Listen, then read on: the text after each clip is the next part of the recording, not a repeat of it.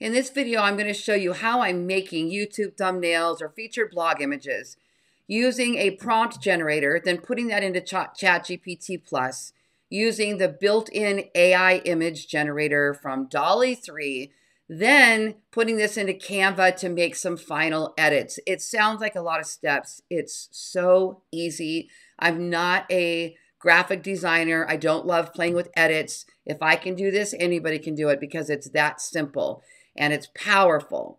So what you're looking at here is an image that was generated directly from ChatGPT Plus.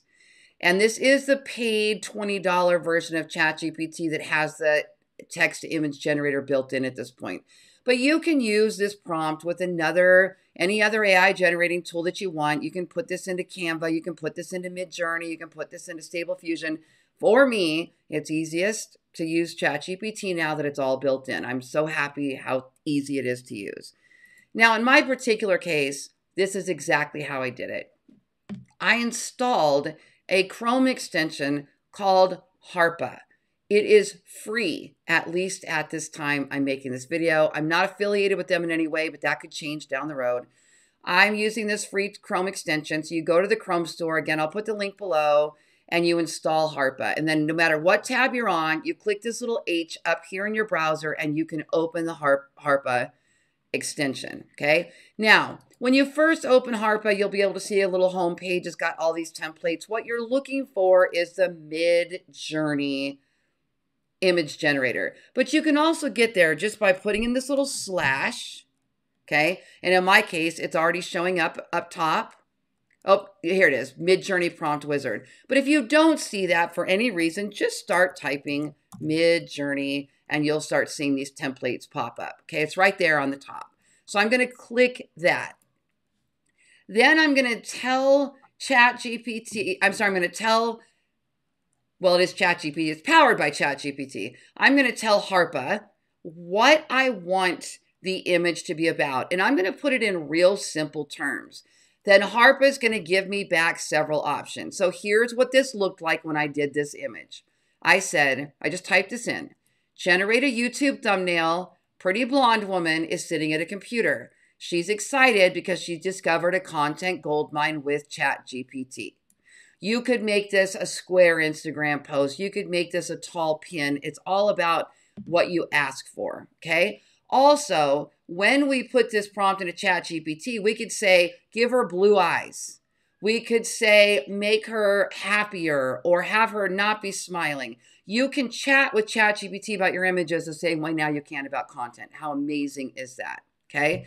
So we take that prompt and we go over and we paste it into ChatGPT. Let me show you what this looks like. These are the ones I was playing with. Let me just grab the one. Here it is, Instant Goldmine. Okay, here's some examples. So this is what ChatGPT created without anything fancy, okay? So these kind of photos are what I don't like. You know, I like what's behind her actually, but she doesn't look as realistic. But if I wanted that cartoon to look like a real person, I could say, make this less cartoony, make it more looking like a real woman sitting at the computer. So you can kind of go back and forth. And here's a version where it looks artistic. I put in the artistic version. This is being populated with the prompts that we made from ChatGPT, from Harpa, okay? You can play around with this all that you want to. Now, in my case, I'm just going to grab, this is the one that I grabbed, and I'm going to show you how we can take that image now and put it into Canva and make some simple edits to have this look the way we want to, okay?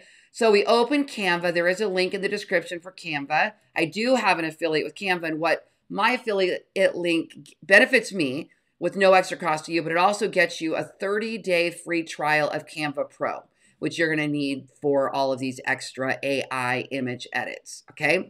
So in this particular case, I'm paying for the ChatGPT Plus, Harpa's free, and I'm paying for the Canva Premium, which is well worth it since I'm a full-time content creator. You'll have to decide what's worth it for you, okay? Now, when we first put our image in, I'm going to show you what it looked like. Remember, it had that broken text there, okay? So there's what it looked like. just a plain image. Now let me just drop that on here so that it looks a little bit cleaner there. So here's my upload. Okay, there we go. This is what it had on there. Now what I do is I go to edit photo and I'm going to go to magic erase.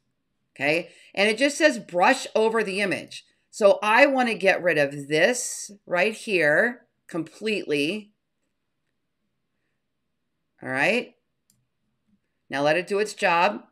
And sometimes it'll leave a little bit of marks. You go back and erase until it's perfect. Let's see if it does it on the first time correctly. It did. Now we need to get rid of this text here. Watch this, how easy this is. Perfect. Now I go over to text and I'm going to add a heading. And what do I want that to say? I wanted it to say Chat GPT. Now I can move that over and I can just shrink that down to fit inside that little bubble. If I want to change the font, I can easily do that by going here. Okay, drop that in. All right, let me go play with that font. So we come up here and we're just going to play around with all of these until you get what you want in there. Oh, I like that one. Okay, then once that's there, now I want to put an icon right here. So what I did is I went over to Elements and I typed in Chat GPT. Now there are logos. I could put in a Chat GPT logo right in the middle of that if I wanted to and have it look like that. In my case, I thought the little robots were cute. So when you see the little robots and he's creating a little content calendar for her, and that's why she's so excited in this particular case. I can just put that right there. And you guys, that is it. Then I come up here to share. I go to download and I download that video. It's super easy. Now, I do want to tell you, remember, when you're playing with your Chat GPT images, sorry, let me go back to Chat GPT here. You can go back and forth and you can take an image, okay? And you can say on there, in this particular case, let's go back here to those images and I'm going to click edit. This will allow us to work with those ones back at the top again. And I'm going to say the image on the right, she should be a brunette. Let's make her redhead. She should be a redhead instead of a blonde. So what you see is I'm just basically chatting back and forth. So I could say, make the computer screen blue instead of green to try to match my branding a little bit. Or instead of her wearing a tank top, let's put her in a suit. Okay, something like that. Now hang on, I'm going to show you what this finished product looks like. Okay, let's take a look at this. Now, what was interesting is I thought it would be a little bit more literal in the way it made the changes, and I guess it's not quite ready for that. I have used this before to make some minor changes, and it worked well. In this case, it did definitely keep the same concept. In fact, I really like it. Still got the gold. I liked that it got the text right this time. It's got the gold bars on there. She's a really cute redhead.